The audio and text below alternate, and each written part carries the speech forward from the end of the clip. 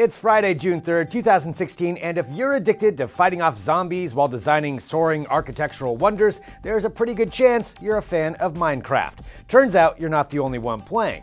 Minecraft maker Mojang says the blocky game of blocks, and the occasional blocky sheep, has passed the 100 million mark in terms of copies purchased. For just this year, Mojang says the game is downloaded 53,000 times each day.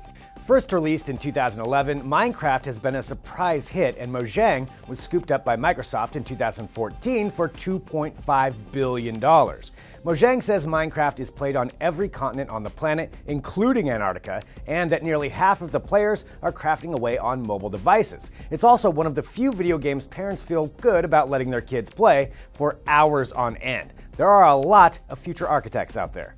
Smartwatch pioneer Pebble has been busy rolling out new stuff lately, including the unusual Pebble Core, a little box of tech that allows users to leave the phone at home but still listen to Spotify, record that moment of inspiration, track fitness data, and chat up Amazon's helpful AI assistant Alexa, apparently. The Core connects using 3G, and there's also a version for hackers, yeah, really, who'd like to develop more core stuff and apps.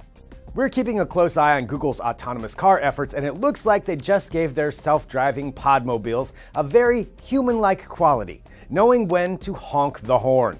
Up until now, Google says their cars only honked discreetly at the interior occupants as a warning about an exterior danger. They say they want their robot cars to be polite, considerate, and only honk when it makes sense for safety. Yeah, whatever. And just what kind of horn does a law-abiding, courteous, self-directed people mover have? Google didn't say, but seeing how the roads seem to be filled with highly distracted human autopilots, we have some suggestions.